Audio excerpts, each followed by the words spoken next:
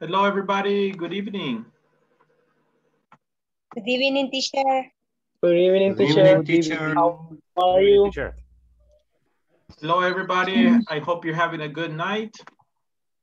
I hope you guys had a good day. Yes? Yes. Okay, very Thank good. you. Let's do the first things first. So let me take the screenshot. And let me take that copy. Let me save it.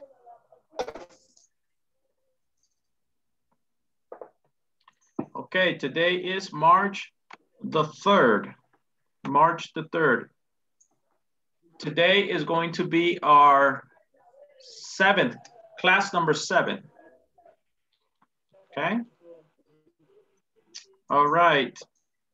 I'm going to do attendance right now, and then we'll do attendance later on in the class. Okay, ready? Freddie Emerson Melendez. Let me get a pen. Mayra Roxana. Present, teacher. Thank you. Monica Esther Olmedo. Present. Natalie Priscilla Velasquez. Present. Pablo Alejandro.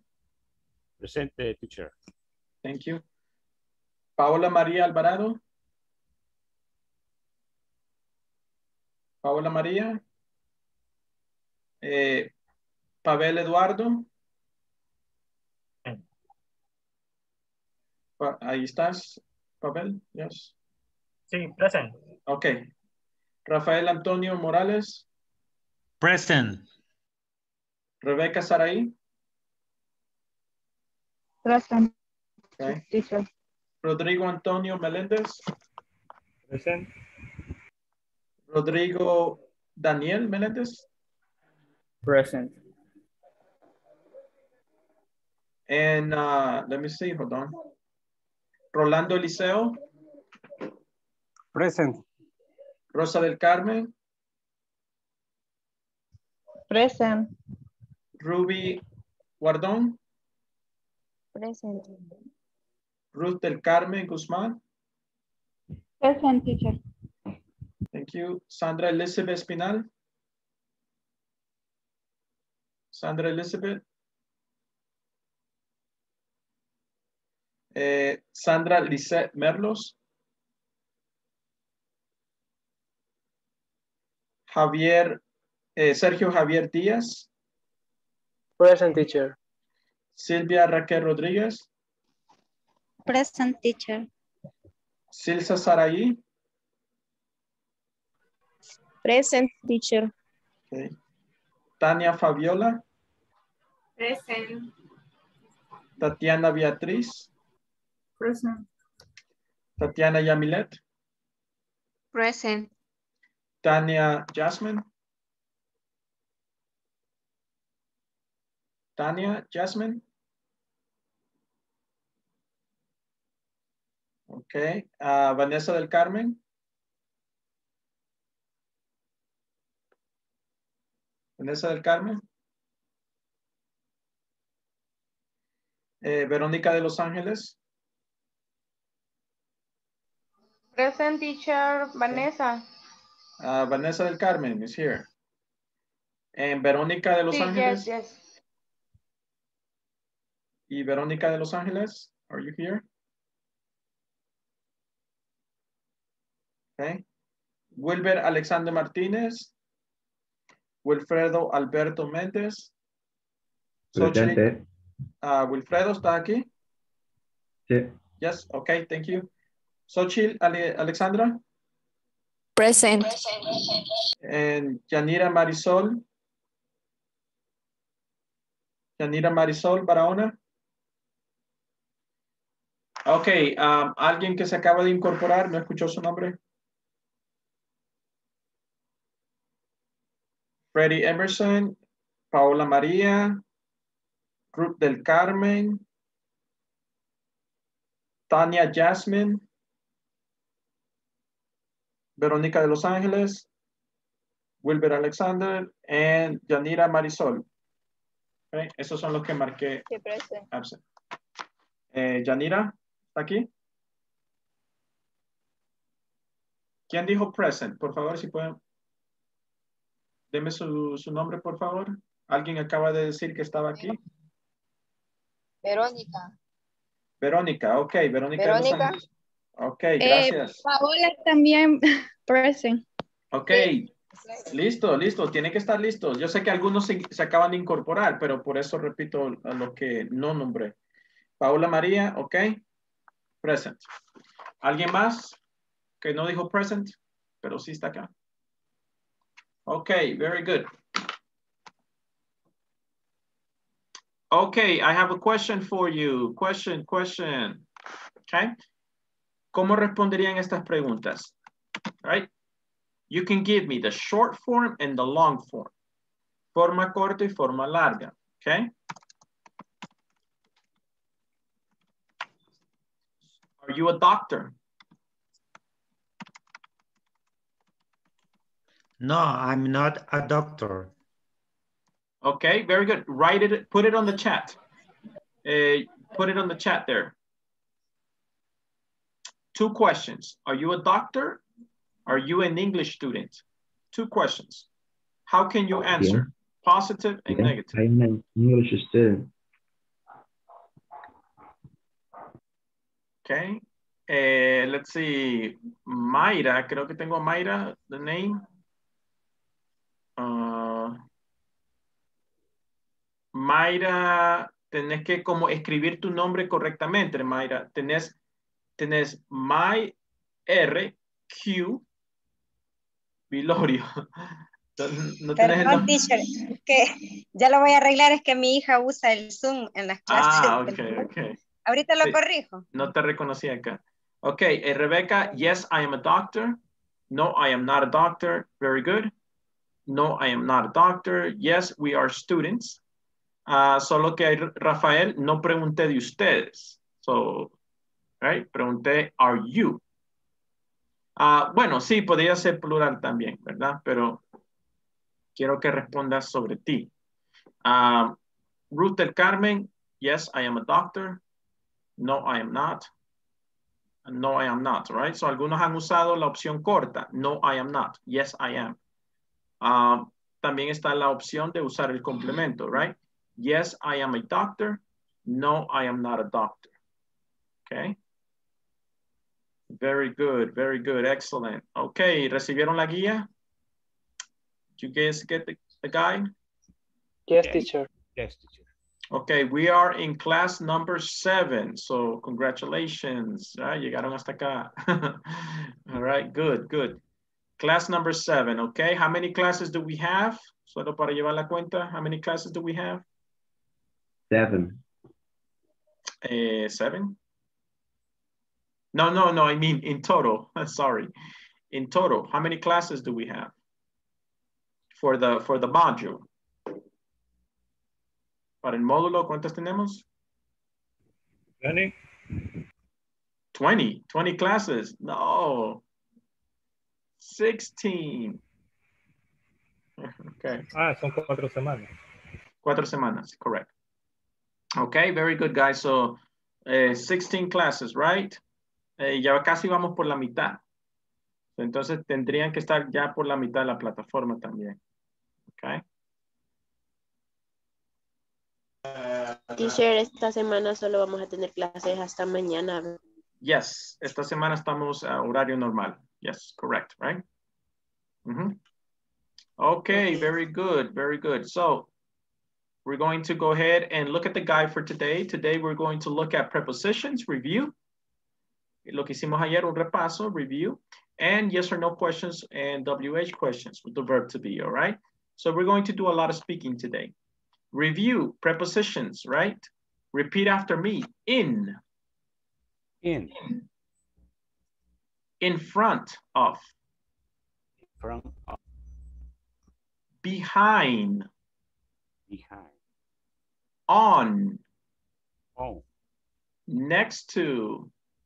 Next to. Or you can say besides. También, right? Besides. Exactly. Under. Under. Very good. Excellent. If I want to ask for the position of the object, I can ask where. If it's plural, I use are, or if it's singular, I use is. Where are the keys? This one is plural, right? Where are the keys? If I had, for example, one pencil, where is the pencil? Example, right? Algo singular. Where is the pencil? I only have one, right? Where is the pencil? Right? But here, keys is plural, so we use the verb to be. Where are the keys? Excellent. Questions? All right. Tengo una pregunta. Yes. En la plataforma estaba revisando y en un ejercicio, en un video dice, escucho yo decir in front to. ¿Es correcto decir también in front to en lugar de in front of? No, no. No, it would not be correct. In front of. If you're speaking about this object in relation to the other object, it's in front of. Okay. The car is in front of the building. The car is in front of the school. Right? Okay, very good. So we're going to go ahead and do a practice. Let's do one. No lo vamos a hacer las dos hojas. Hagamos una solamente. All right, let's do the first one. So we're going to look at the picture, right? And we're going to answer. Number one, there is a doll on the sofa. So let's look for the doll. Doll quiere decir un muñeco, una muñeca, right? There is a doll in, on, under, behind, at, between. ¿Cuál puedo usar? On. On. Very good. Excellent. There is a doll on the sofa. Number two, there is a ball. So, ¿dónde está la pelota? Right here. Where's the ball? There is a ball. It's on the table. On the table. Very good. Number three, there is a cat. Between.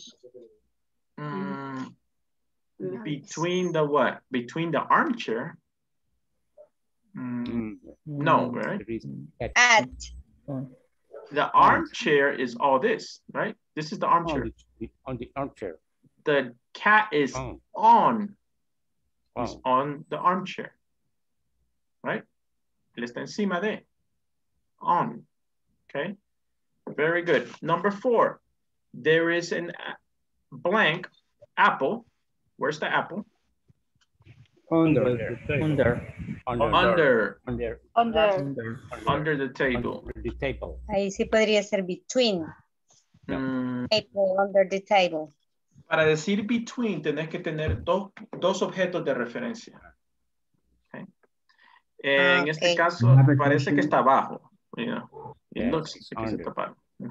So it's under. The apple is under the table. Number five, the dog. Okay. Dog. Can I say? Under the table. The dog is under the table. Under the table. Umbrella. Umbrella. On the sofa. Picture. On the sofa. Picture. On the wall. Yeah, you can say on the wall. En la pared. The pictures are on the wall. The vase. The vase. This is the vase. Table? On the table? Yeah, on the table. También en relación con la pelota, the vase is in front. Next in front of. You can say next to the ball. Next to the ball. Next to the ball. Very good. A robot. The robot. On the floor. On the floor. Very good. And finally, car. The car is Under. Under The armchair. the chair. Under the armchair or chair, whatever you want to say. And the teddy bear, where's the teddy bear? Teddy bear. It's on the chair. On the chair. Very good. The teddy bear is on the chair. Okay. Very good. So si quieren seguir practicando, pueden hacer esa en su casa. Okay. La pueden hacer cuando tengan tiempo. Questions about the prepositions? I have a question, teacher. At, ¿a qué se refiere? Ok, esta no la vimos, no está en la plataforma, right? No está en el video de la plataforma. Teacher, the number 9 de la segunda parte, ahí sí podría ser between, donde dice there is between lamp next to the sofa and the armchair. Ahí sí podría ser between. Ah, de la otra. No me he metido a la otra, pero no. Solo para aclararme. Okay, between, let me see, number 9. There is a lamp between the sofa and the armchairs. Yes, aquí solo viendo la pregunta, sí, porque se está dando 2 puntos de referencia. The sofa and the armchair. Siempre cuando hay 2 puntos de referencia, between. Thank you, teacher. Okay, Sergio had a question. At.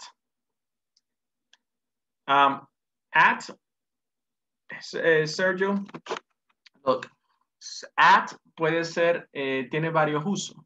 Hay una preposición de un uso de tiempo, right? O de posición de objetos. But normally it's the same as on. Okay. Normally we use on. Se entiende un poco más. At, normalmente la usamos para hablar de tiempo. Okay. Right? To talk about time. For example, the class starts at 8. Okay. También la podemos usar para describir dónde estamos. For example, where are you? Te pregunta tu amigo, right? Hey, ¿dónde estás? Where are you? And you say, I am at the multiplaza. Okay. I am at the multiplaza. That's an example of at. Okay. Normally it means the same as on. Now, in, no lo usamos aquí in, pero in es adentro de, right? Right. For example, if I ask you, where is the dog? You can say he's under the table, pero a referencia a toda la casa, you can say he's in the house. Okay. The dog is in the house. No está fuera de la casa, está dentro de la casa. Okay. Ese es un ejemplo. ¿Cómo podemos usar in? Okay. All right. Very good. Questions? Okay. Cuando las flores están dentro del florero, también se podría usar in. Yes, that's correct. The flowers are in the vase. Correct. Very good. Excellent. Okay. A little practice, right? Eso es lo que hicimos ayer. A little practice of what we did yesterday. Let's look at this conversation. Are you from Seoul? Seoul is the capital of what country? Corea del Sur. In English we say, no, Corea del Sur, yes. In English we say it's backwards, it's al revés. We say South Korea, okay? South Korea. In English, ponemos la dirección cardinal, o sea, norte-sur, lo ponemos primero. North Korea. Very good. ¿Cómo se pronuncia sur, profe? South. South. Okay. Este pronunciación de TH no lo han visto todavía. South. South. No se lo puedo explicar ahorita porque sería estar aquí en una clase solamente para eso, pero porque hay 3 usos de TH en el inglés. Y TH, ese sonido no existe en el español. Okay. Very good. But you say it's pronounced south. South. Okay, very good. Let's go ahead and look at this conversation. So I need 2 people. I need Tim and Jessica. Who wants to be Tim? Un caballero? I am Tim. Who? Rafael. Okay, very good. And Jessica, who wants to be Jessica? A lady. I am Jessica. Okay, very good. Tim, you go first. Are you from California, Jessica? Well, my family is in California now, but original. No le escuché. Oh, my mother is Korean.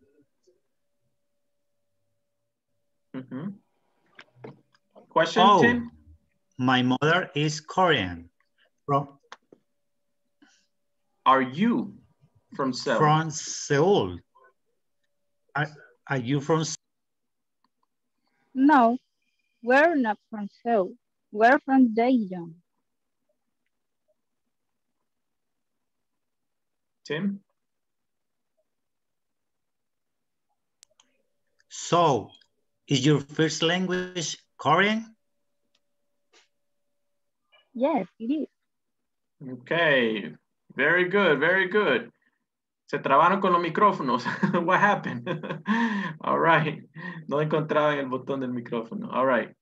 Very good. Look, I want you to look at these questions. We have various questions. Question number 1, are you from California, Jessica? Question number 2, are you from Seoul? Question number 3, is your first language Korean? Right? ¿Qué tienen en común estas 3 preguntas? ¿Qué tienen en común? Que están, are you from? Are you? Verb to be. Verb to be. Verb to be. Verb to be, correct. Are and is. Okay. Very good. Also, they have this word, right? Las 2 primeras. Are you from? Are you from? When speaking about a country, si tú sos de este país, are you from California? Are you from Santa Ana? Are you from San Vicente? Okay, so you have that. From here quiere decir de este lugar. Are you from? So, are you from California? Okay, very good. So yes, they all have the verb to be. So those questions, those type of questions se conocen como yes or no questions with the verb to be. How can you do these type of questions? You can use the verb to be first and then the subject plus the complement. Are you from Mexico? Are you from Santa Ana? Is she your boss? Is he from England? Okay. Very good. The other type of questions that we're going to look at today is WH questions plus the verb to be. In this case, we use WH word plus the verb to be plus the subject and then some kind of complement. For example, where are you from? Right? Now here, ¿cuál es la diferencia si yo pregunto, are you from California? Y si pregunto, where are you from? Right? En la primera, estoy preguntando yes or no. En la segunda, where are you from? Estoy preguntando abiertamente para que conteste como quiera la persona. Okay? What is your first language? What is your last name? Estas preguntas son abiertas, right? Open questions or information questions. También se conocen como WH questions, right? So, information questions se conocen como open-ended questions or WH questions. Cualquiera de las dos formas. Hay tres formas. Information questions, open-ended questions, or WH questions, right? Lo que estamos viendo es cómo agregarle a estas the verb to be. Okay? Very good. Questions about yes or no questions with the verb to be or WH questions with the verb to be? ¿Preguntas? Teacher. Mm-hmm. Teacher. Yes. O sea, que where lo vamos a usar para plural y what para singular. No necesariamente. Lo que determina are or is no es esta palabra, sino el sujeto. Okay. El sujeto determina cuál voy a usar. Por ejemplo, where is she from? Okay. Right? Aquí usé is. ¿Por qué? Porque tengo she. Okay. Lo que va a determinar siempre el uso del verb to be va a ser el sujeto. Subject. Okay. Pregunta. Yes. Sí, en la segunda, el sujeto es you. Y en la tercera es your. ¿Así es? ¿Así es? Sí. Así es. Sí, solamente que your, aquí, lo estoy usando como possessive adjective. Okay. El possessive adjective muestra que algo pertenece a la persona.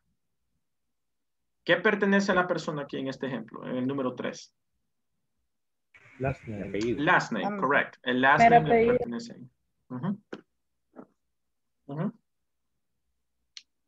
What is your last name? Okay. El last name te pertenece a ti, por eso yo voy a usar your. Very good. Okay. For example, another example like that, Pablo, sería, what is your profession? What is your profession? La profesión le pertenece a esa persona, right? What is your profession? Right? Another example. What is your opinion? ¿Cuál es tu opinión? What is your opinion?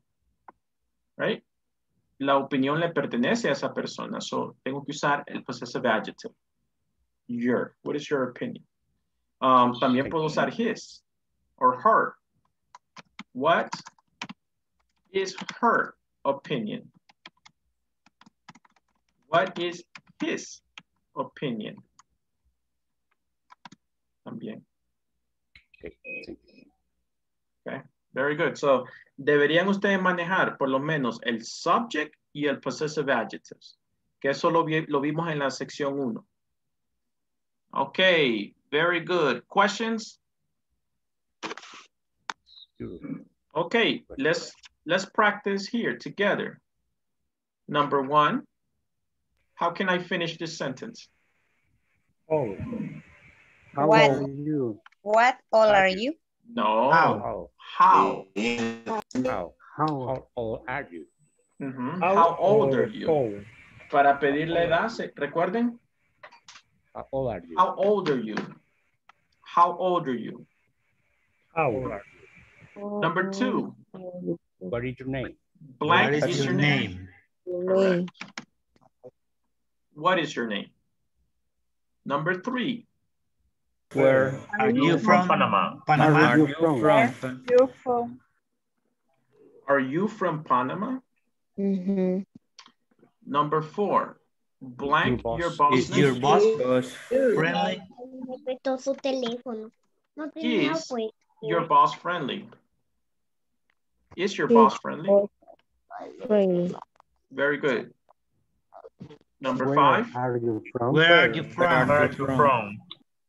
Teacher, ¿qué no sería are you boss friendly? ¿Ah? Are your boss friendly? Ajá. No, porque are es solamente Sí. para plural. Your boss es solamente una persona. Singular. Is es solamente para una persona. Singular. Uh-huh.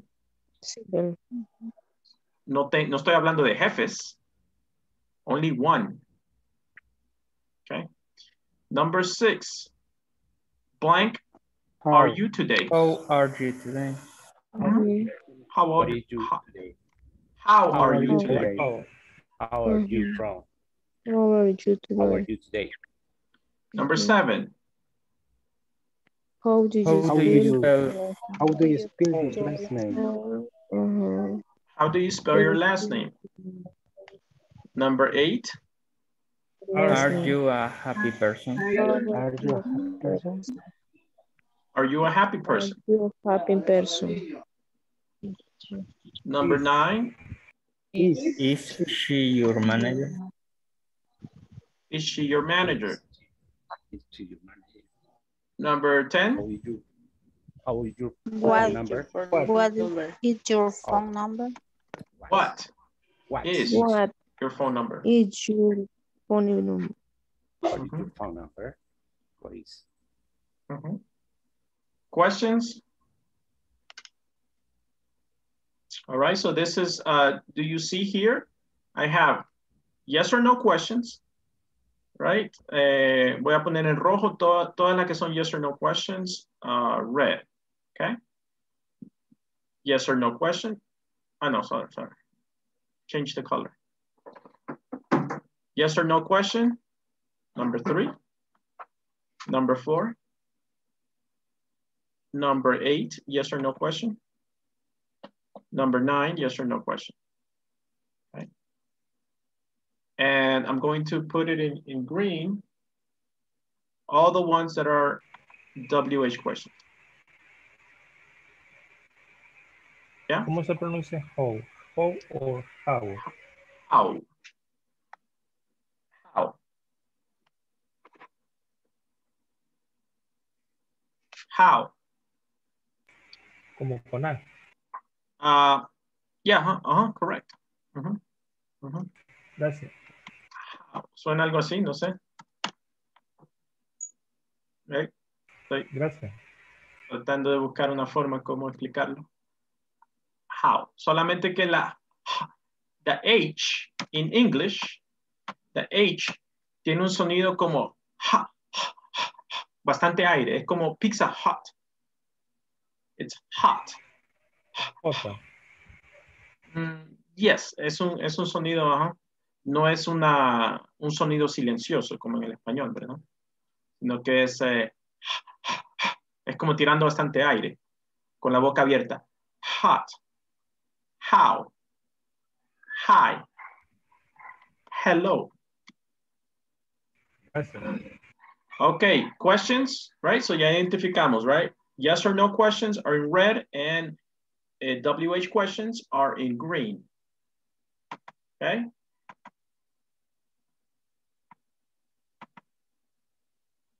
Okay. Next, how can I answer these? Right? ¿Cómo puedo responder estas preguntas? You can use positive or negative. For example, you can say, I am a doctor. Are you a doctor? Yes, I am a doctor. Right? Que es lo que hicimos al inicio, ¿verdad? Lo puse ahí en el chat. Are they from Mexico? Yes, they are from Mexico. Is she from China? Yes, she is from China. Or I can respond in negative, right? Are you Canadian? No, I am not. No, sorry. Are you Italian? Sería la pregunta. Are you Italian? No, I am not Italian. Are you from Brazil? We are not from Brazil. Is he a doctor? No, he's not a doctor. Okay, so you can answer in positive or negative. You can answer in short form or long form, right? Aquí estamos viendo la forma larga, right? Con el complemento y todo. Contractions, yes. Are not, se puede contraer, ¿verdad? Aren't. Okay, with apostrophe. Is not becomes isn't with apostrophe. Okay, questions? Very good. All right, guys. Yeah, yes or no question, ya lo vimos. So let's do a speaking activity. Okay, let's go to the speaking activity.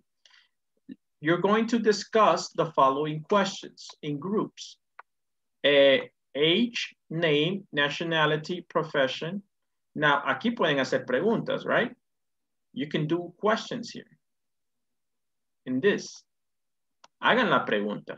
¿Cómo le pueden preguntar la edad a alguien? In English? How old are you? How old are you? How old are you? ¿Cómo le puedo preguntar por el nombre? What's your name? Nationality? Where are you from? Profession? What is your occupation? Okay, excellent, right? Very good. So, hagan la pregunta. No solo contesten, sino que esperen que alguien haga la pregunta para que así tengan una conversación. Okay? So, let's go to groups. We're going to be in groups for maybe about 10 or 15 minutes, okay? So, practiquen. Vamos a hacer grupos un poquito grandes. 5 people, okay? So, try to listen, practice, hagan preguntas y hagan sus propias preguntas si quieren, ¿ok? Empiecen a hablar, conózcanse, hagan una conversación. Lo que yo les estoy mostrando solo es una guía, no se tienen que quedar allí. Si ustedes pueden formular más preguntas, lo pueden hacer.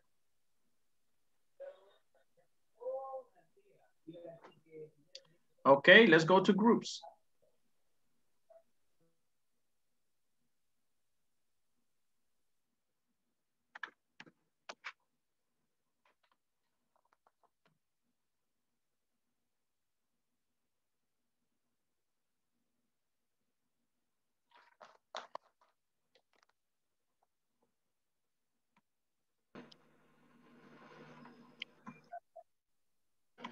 Ok, si alguien tiene una laptop o computadora, lo que puede hacer es proyectar las preguntas, compartir pantalla si alguien quiere.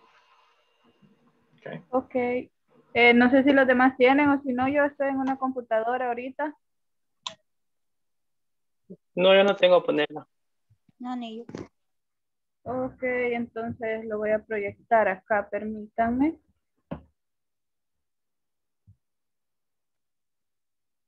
Acá está.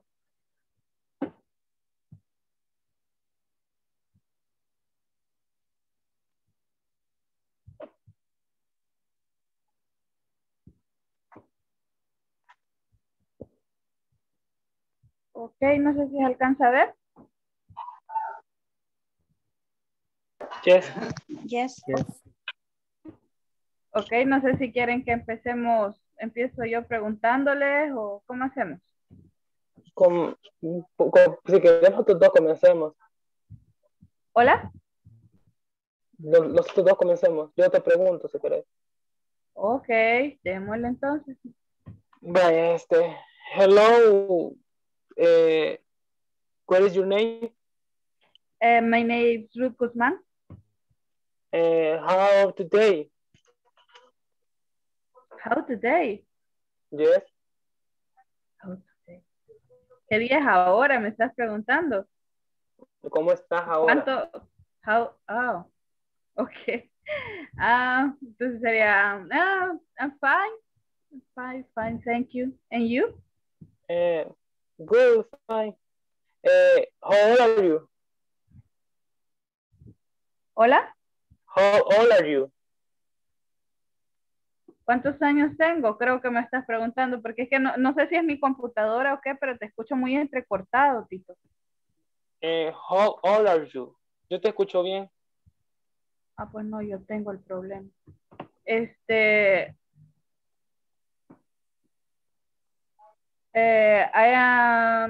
I 26 years old. Good. And you?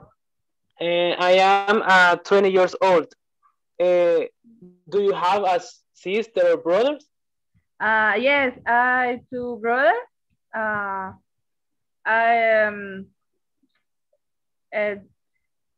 ¿Cómo sería el primero? The first, creo que es. The first brother his name is Edgar, and the old brother is, little brother is Edwin. His name is Edwin. Well, what is your occupation?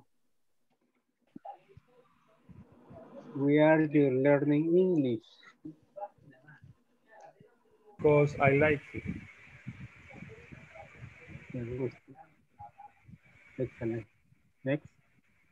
I am studying English. I like. Hello. Esta pregunta, why, pueden siempre responder con esta frase, because. Because. ¿El por qué? Correct. Podría ser because I like English. Correct, yes. Okay. Because I like English. Next. Because I like English. Yeah. What is your last name? My last name is Melendez. How do you spell your last name? M-E-L-E-N-D-E-Z.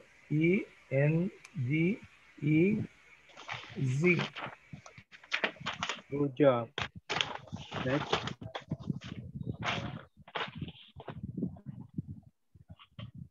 What is your last name? Rosa del Carmen.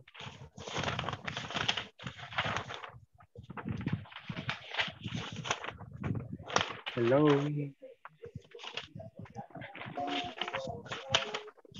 And your last name Salazar. How do you spell your last name? Hold on. Allí noté un error. Rolando, can you repeat the question, please? What is your last name? What is your last name? Can you answer, please, Yamilet? ¿Quién respondió allí? Yamilet, right? Yo. Okay. And your last name Salazar. No, your last name. No, ahí tú le estás diciendo, tu nombre es. Right? Okay. No, ahí estás usando el sujeto Name. No. Last name. Last name tampoco. Eso está mal. My last name is. Mi apellido, algo que pertenece a mí. My last name is. Okay? Okay. Continue. My last name. Ok, hagamos una cosa porque están así como por todo. Dos personas van a hablar a la vez, right? So ahorita está hablando Rolando y Yamilet. Y después tú, Yamilet, le puedes hacer las preguntas a otra persona, ¿sí? Y así pueden continuar. Okay. Porque, para que solo haya dos personas con el micrófono, así reducimos un poco el sonido. Okay. Very good. Question. What is your last name? Yamilet? My last name is Salazar. How do you spell your last name?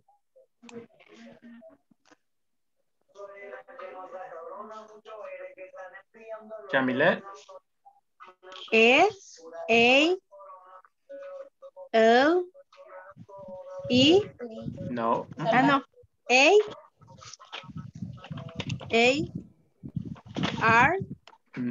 Se te olvidó. You forgot one letter.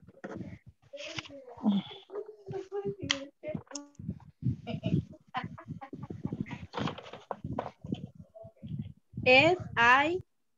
No. I know. A. A. S. A. R. Ok. Se te olvidó la letra Z. In English you say Z. Sí. S-A. L-A. L-A. Z-A. Z-A. R. R. Ok. Yamile, esto es de la primera sección. Ya ahorita vamos por la tercera sección. Me preocupa un poquito. Sí, pero es que me puse nerviosa. No, pero el alfabeto, mire, yo le pasé la guía con el link, el enlace para que usted podía escuchar el audio, para que usted podía escuchar las veces necesarias. Sí, lo escuché, profe. Pero no se ha aprendido las vocales. No se ha aprendido el alfabeto todavía. Sí, lo que pasa es que me puse nerviosa. No, pero eso... Perdón. No, pero eso no es excusa. Ok. ¿Dónde va la plataforma, Yamile? ¿Por dónde va en la plataforma? ¿En el trabajo individual suyo en la plataforma? ¿Por dónde va? En la 3. En la sección 3. Ok. Sí. Entonces le recomiendo regresar y repasar, por lo menos lo que me di cuenta aquí es el uso de my. Ok. My last name is. Ese es el possessive adjective. Eso está en la sección 1. Y también el alphabet. Eso está en la sección 1. Le recomiendo que vaya otra vez y vea esos videos. Mire, tiene la guía, tiene los videos en YouTube, tiene la plataforma y tiene la clase aquí. Me tiene a mí para preguntarme por WhatsApp en cualquier momento. No hay excusa. El nervio no hay eso de nervioso no existe. ¿Okay? Porque usted tiene todos los recursos ahí disponibles para que usted pueda en realidad aplicar y usar el inglés, ¿verdad? Porque aquí estamos teniendo una conversación y yo quiero que usted la pueda sostener esa conversación. ¿Ok? Ok, very good. Ok, Rosa and Ruby. Ok, Rosa and Ruby. Rosa, you're going to ask the questions. Ready?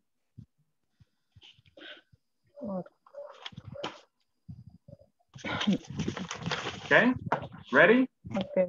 Number 1, age. How can you ask the age? How old age? No.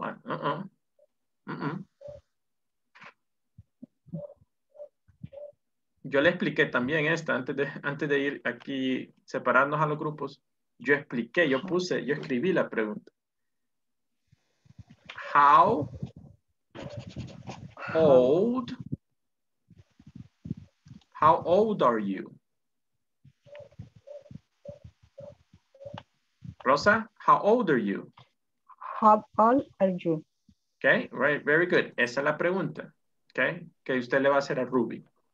Okay. How old are you? Ruby? I am 17 years old. Very good, very good. Rosa, number 2. What's your name?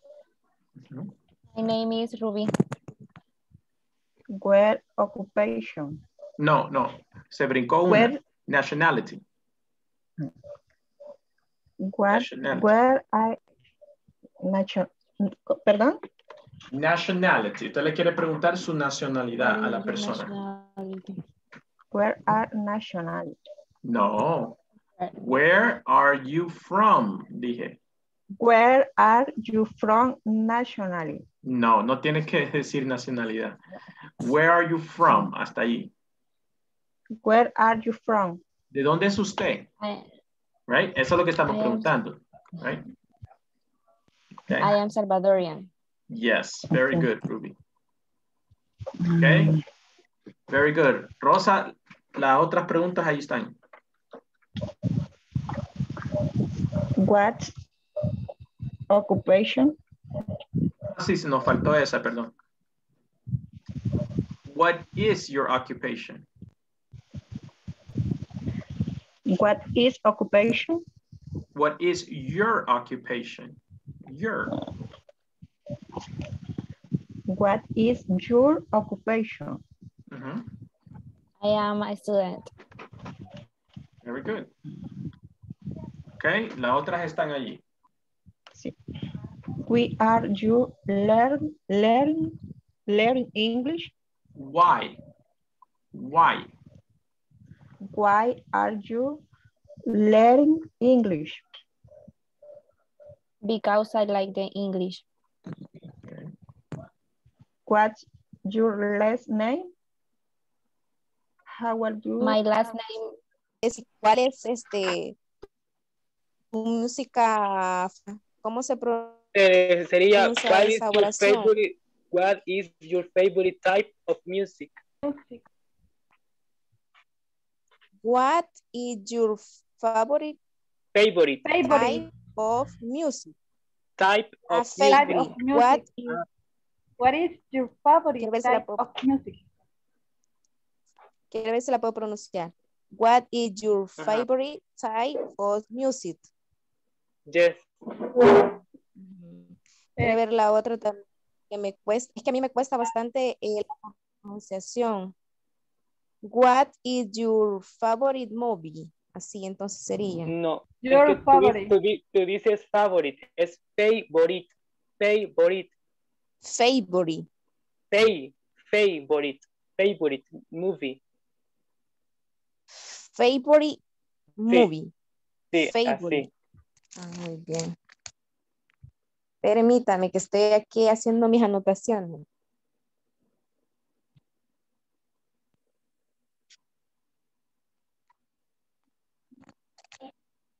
Ok.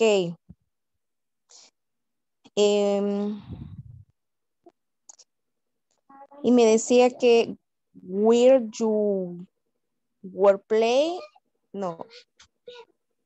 Workplace. Workplace located. Workplace. Where is your workplace located? Place. Located. Locate.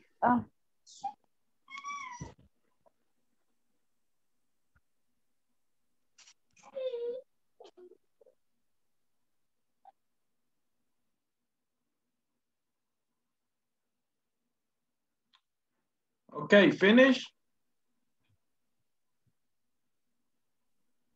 Gracias, muchachos. Bueno. Vaya.